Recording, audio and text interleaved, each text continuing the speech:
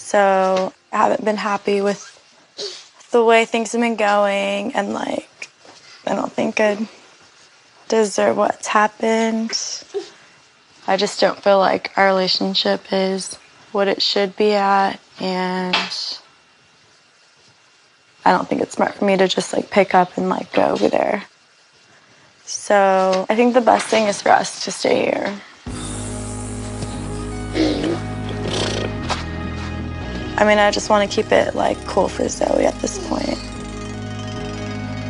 It's probably for the best.